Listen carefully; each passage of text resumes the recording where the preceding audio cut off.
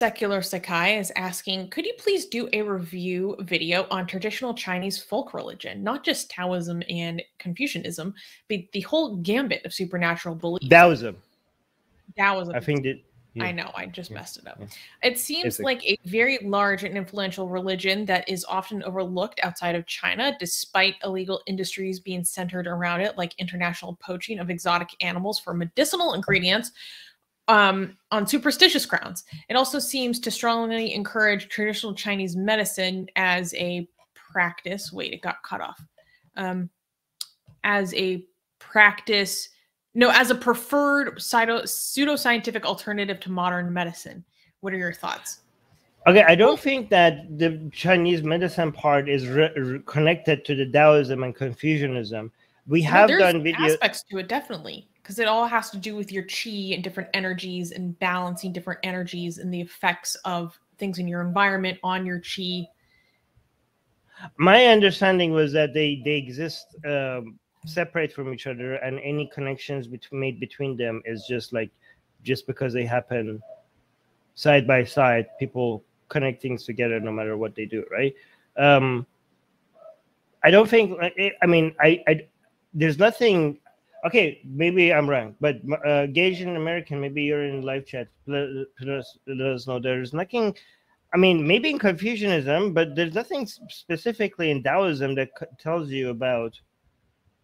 I mean, Taoism is responsible for, I guess, like chi stuff, but I don't think. I think like this is just because, like, okay, for example, in Islamic countries, there's a lot of, for example, traditional stuff about this herbs do this and this does that, and if you drink this before midnight and do say this, you know, like it will do that. You know what I mean? But they're rooted in that geographic area and it's not about anything. It has nothing to do with Islam. You know what I mean? I mean, there might be one or two things. There are some stuff in Hadith that promotes some form of like alternative medicine, right? Mumbo jumbo. But the vast majority of the alternative medicine that is in Islamic areas, for example, is not rooted in anything, in any like Islamic scripture or anything like that, right? It's just everywhere has that, you know what I mean? Maybe the connection was made later. Like, for example, what eventually became Islamic medicine was something that just the traditions around that area was just somehow eventually later somehow connected to Islam, even though the source was not either the Hadith or the Quran. Asian American is saying that they've been connected for 4,000 years at this point. Okay, so they're not this. They don't have the same source, but because I guess once they have been they've been connected with each other for such a long time that they will become part of each other. Yeah, I guess so. Yeah, so I'm wrong about that again. I guess like sometimes it could be like it's similar to when people say like in Hinduism, like, well, this was not originally in the Vedas. Well, and we were like, yeah, but it's been like, I don't know, 2,000 years or this many thousands of years since this is part of the Hindu tradition. So at one point, are you going to now call it Hinduism, right?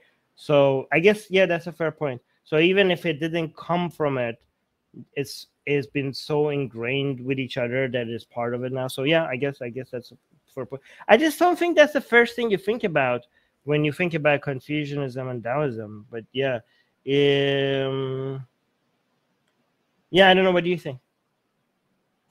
Well, my understanding at this point in life is that traditional Chinese medicine, or TCM, is just BS. Yes. Well, so is Confucianism and Taoism. I know, but there's a lot of TCM practices that are repackaged and sold in wellness industries as something legitimate. In fact, like in my area, like you can get insurance to pay for your acupuncture,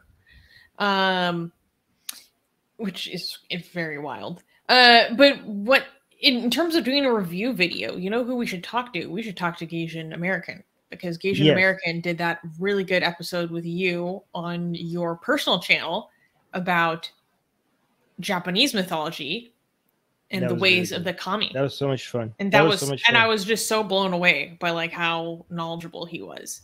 So I feel like if we had him, we could do a much better video than just on our own. Okay, so we could, I mean, the thing is that I think like if we want to talk about traditional Chinese medicines and the harms of alternative medicine, well, that would have to be separate. Yeah, I think that would have to be separate, because trying to talk about the connection between that and Confucianism and Taoism will be, I don't know, like, okay, so here's a more, like if I'm talking about Confucianism right now, especially the more harmful, or not just harmful, but the more immediate effect of Confucianism that I think we should be concerned about today is the way that it's being used by the CCP, okay, as a way to use something historical and cultural as cover for exporting CCP propaganda around the world, right?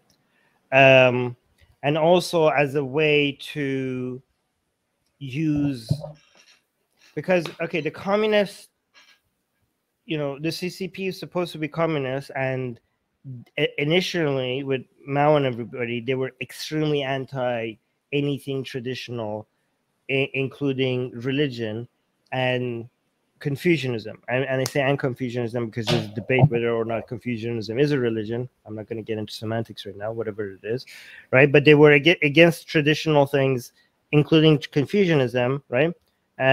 But now they're rethinking about that because they've seen the power of religion, and the fact that it could be, whoever wields that power will be able to exert a lot of control and influence on people, right? And that's exactly why the CCP is so much against letting Christianity or Islam or Falun Gong or anything else just become its own powerful force that gets to have an influence on people. They want to make sure if there is Christianity or Islam, it's a CCP approved version of it, and that the CCP has a tight control over it. But they're also looking at Confucianism as something that they might reintroduce to society, but under their control and under their influence, as a way to not just provide something to people that because they're like, the CCP is like, doesn't give a crap about communism anymore, right? What they care about is control. And Confucianism would be a very effective way at promoting the Chinese brand, right? And something that is very, very Chinese, right? And making sure that if they could release that back on the world and on their own people, but make sure that it's something that they have control over, that would be something that they'd be very much into, right? So you have seen a resurface of government approved versions of Confucianism, right? This is something that Mao would be like, what the hell are you guys doing? Like, this is not what we were, this is not what this whole project was about. But yeah, that would be something very interesting to look into.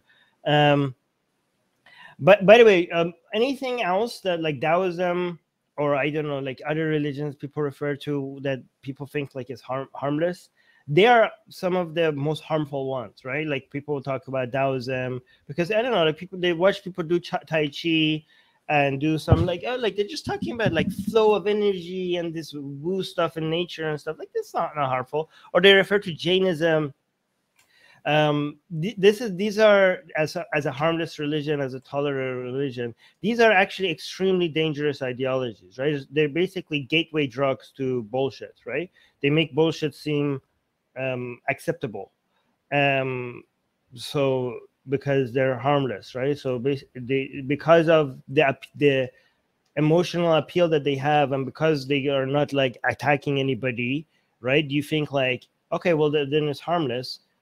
Not understanding that's the most important standard that you have to have is looking for evidence, looking for logical arguments, and not harming anybody is not the only standard you should have. And once you drop that filter, and once you drop that guard and accept these other bullshit ideologies and methodologies, and then you're opening yourself up to all sorts of other, like you're opening an entire generation of people into the world of woo fuckery, right? So there's that.